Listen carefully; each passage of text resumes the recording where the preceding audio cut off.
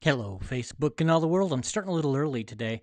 I'll come back and restart at right at 9:30 like I normally do, but I want to make sure that this microphone is working. So I dialed it up. So if somebody's out there, I know I'm a little early. If somebody could give me a thumbs up that the sound is good, good. I'm not looking for echoey. I'd really like something that will work much better than normal. All right. Okay. So what do we do for the next couple of minutes? Let's play some music. Oh, I know what I'll do. Let's see. I'm trying some other new stuff here. Lots. Good morning, Robert. Good morning, my dear Leah. How are you? Let's try this here. Okay, I'm trying something special, something fancy. I don't know if it's gonna work. Doesn't look like it's gonna work. May not be smart enough to make this work. Let's see. How about this? Sound is good, huh? Look at that. It's my iPhone screen. How cool is that? All right, we got a few seconds here to go. Well, I see the regular crowd has shuffled in. It's kind of like that old bar, isn't it? What was it? The Piano Man? Is that here? I got to get this reset up. Okay, I'm going to hang on for just a second. I got a minute or two.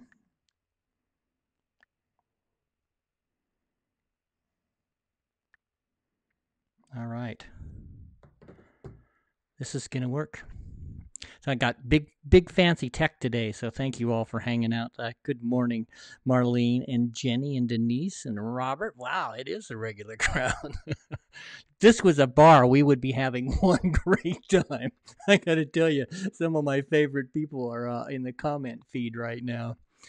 Oh, wow. Oh, look at that, man. I'll tell you what, if this crowd was in a bar and I was sitting in it, or even a coffee shop, but if we were in a bar, I would be drinking a Johnny Walker Red Label for the first time in about 6 months. How fun would that be? All right. In three, two, one. Good morning, Facebook and all the world. David R. Day here. I went on a little early to check some microphone. Apparently, my sound is finally good. I've got some new tech. I'm going to be able to show my Facebook screen today. So when we talk about the question of the day, well, I'll actually be able to show the comments. That, of course, is yes, at 10th Street Station. Although it'd be a little bit tough for Denise to make it, but I'm guessing that actually, I think there's some chance that if we did that, Denise would find a way to get here. So, oh man. Uh, so, this is Heard Over Coffee. I'm David R. Day. I'm a fine art and commercial photographer in normal circumstances. Lately, I'm kind of a podcast guy, so that's been fun.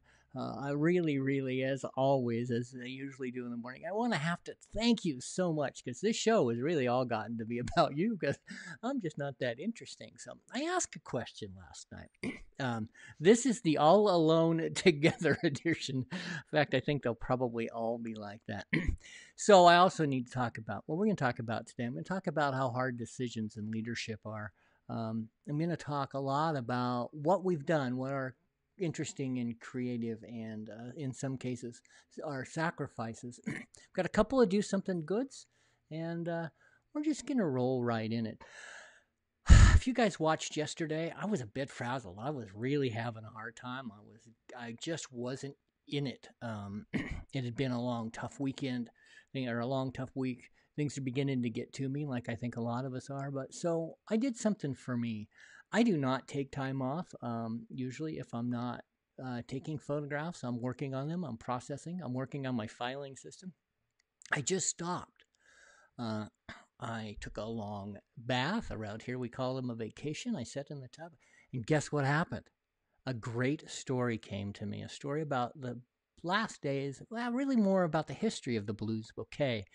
Probably won't be in the book, but I probably will share it either on Facebook or in my in my Just Around the Bend private group. If you'd like more information about my book, DM me and I'll send you a link to that.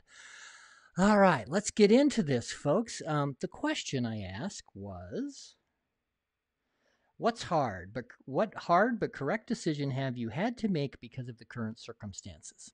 So, and this is what I got great response. I really want to thank you all. So I'm going to switch to my iPhone. See if that works, and that will cover up. I think it will cover up almost everything. It may even. All right, Denise says she's in for all getting together in a bar. Um, I'm glad that you showed up, Mark. And let's get to this. Okay, I think when I do this, the comments go away. I'm not sure, so we'll just have to hang on and see how it goes. They do not go away. All right, so let's talk about what hard decisions you made. And I can scroll through here so we can talk about this. So, one of the things that was hard is the capital city public market. I talked about it briefly. They have decided that they will not be a public event until at least May, and we'll evaluate it at that time. I gotta tell you, for Mona and the staff, I'm sure that was just gut-wrenching. It had to be very difficult. We are making really tough decisions, and I'm extremely proud of all of you. Let's see if I can do this. Oh, sorry, that's a little blurry, isn't it? My friend Millie Hilgert of Repop, she had to close her store. She had to lay off employees. Boy, that had to just be gut-wrenching. I just can't imagine how hard that is. She's reinventing her business. She has a show this evening. I'm not quite sure what the details are, but I'm going to put that link in these comments so you can get to that. I've not yet figured out how I can directly link to the screen, but I'm working on that. So what are the hard decisions? A lot of the hard decisions are just missing contact. My friend Tony Moody said that he needed a hug from me, which, man, I'm telling you what, you gotta be lonely. If you know Tony, that's not very likely to happen. A lot of people are missing family. My friend Kevin is not getting to see his mom. Marissa is missing a baby shower, and my friend Pam is not going to get to go to Denver to arrange her daughter's wedding. Those are tough decisions, but it's really important that we make them, and I really, really, really have been proud of the community, the way Boise has responded. We're flattening the curve. There's no question that we have got it back. I know we got a late start. I was talking to my wife, who's in health and welfare. She handles. She works with the long-term health care, which are mostly elderly. So far, although we are beginning to see some cases in nursing homes, we seem to have maybe gotten ahead of the curve, or if at least not ahead of the curve, we have moved into a position where it's not going to be as bad as Seattle was, which is very, very good news. I've talked to several people. I'm trying to talk to people directly, not getting information off the internet or from Facebook. Talk to people directly, and it seems as if there is some chance, a good chance, that this is going to be peaking sometime probably the end of May. So we're in this at least till May and maybe into June. Lots of travel plans have been canceled, which are sad. My my daughter's girlfriend Jameson, they've had to cancel their trip to Denver. That's kind of sad. Lots of people are going to go out and about. It's tough. It is really, really tough. I'm going to just scroll back through. Oh, guess what? I can't scroll with my finger on the screen here. So, couple of different people, Mike Shipman and Darlene Hildebrandt, who both do live or who do workshops, have had to cancel their workshops. My friend David Cobb has canceled my workshop that I was going to take in the Palouse. For photographers, that's how a lot of us make our money. We go out in the middle of nowhere and we teach people how to take better photographs. It's got to be gut-wrenching when you just look and you decide that you're just not going to make any money. But again, it's the right thing to do.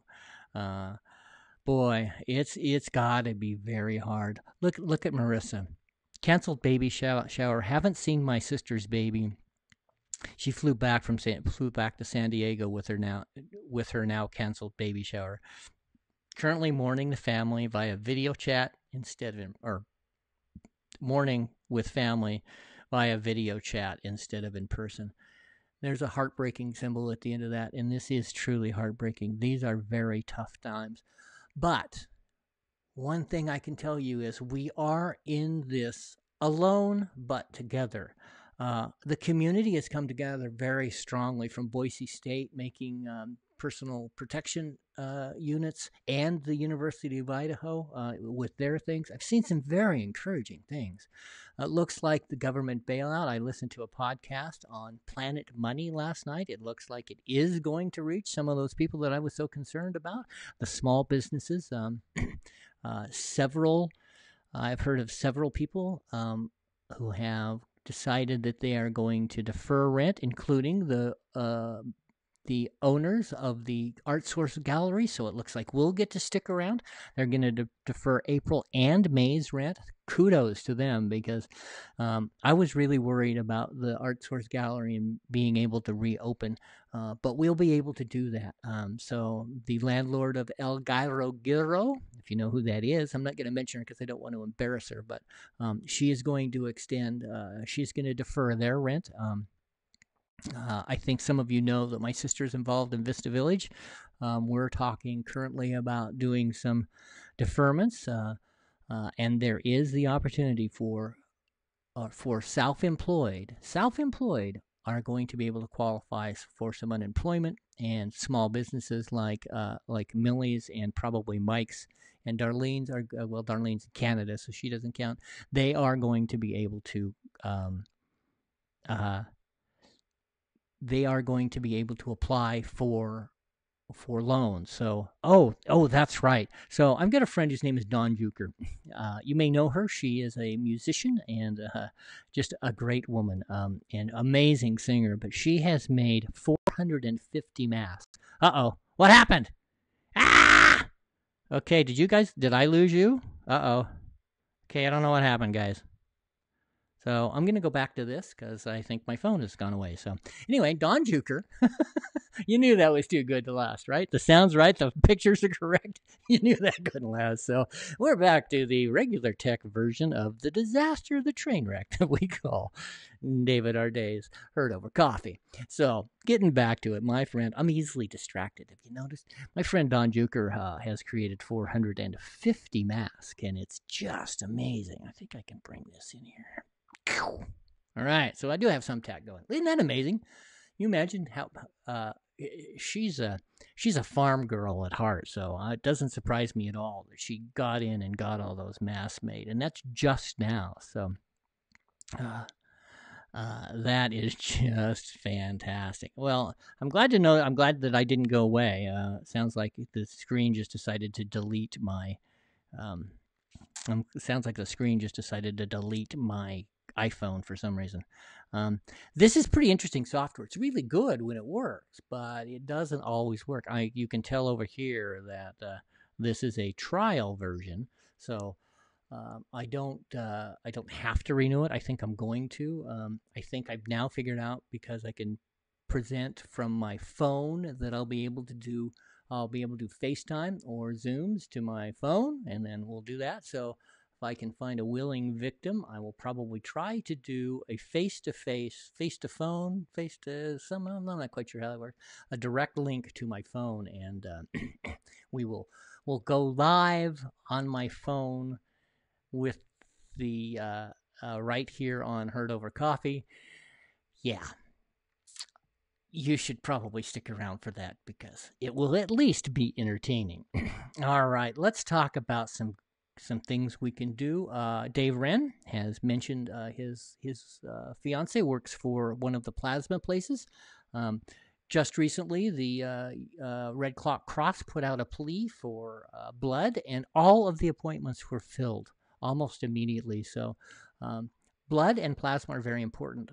We still have lots of sick people who are still out there and about. So just because we have coronavirus, there are still. I saw that in any given. Who said squirrel? That was mean. Almost any. All of the rest of the diseases are still going on. We still have cancers and heart diseases and that sort of thing. So giving plasma is a great idea. One of the things you can do for something. Obviously, if you have a way to make, stuff like PPEs or so. Yeah, not really, not really one of my long suits, but if you have that sort of ability, please do that. Give you something to do. So, um, in that, do something good. Are you all loving this color challenge that all of a sudden are doing? Oh, Denise says she's a willing victim to my Zoom FaceTime me idea. We might have to do that because she's an amazing Photoshop person, an all around badass, and a good friend. So, Denise, you and I may be talking. So, um, that sounds fun. And so would Mark Overgard. So are you loving these challenges, these photo challenges? We did landscapes for a couple of days, and now we're doing colors. So lavenders, orange, reds. I haven't done any yet because they showed up this morning, and I'll probably do that because, as you may or may not know, I have 100,000 digital images. I'm recently doing a new filter, a new program where I'm trying to categorize them and getting them all on one face drive. I'm up to 60,000 images that are currently categorized, and so I'm well in my way. And those are non-commercial. Those don't include a single semi-truck. Interestingly enough, if they're not a picture of my wife, my kids, or my dog, there's virtually no people in them. So landscape challenges are good. The New York Times, apparently, here, Mark, here, Robert, let's go here. Boom. Robert says that the New York Times has put out instructions on how to make masks. It wouldn't do me any good. I don't have a sewing machine. Actually, in this house, there probably is a sewing machine someplace. But, so if you want to make masks, there you go. There's a way to do it. That's sad. Here, look at this. So my friend Ziggy is apparently a broken finger is non-essential, so he doesn't get to can't even go to a doctor.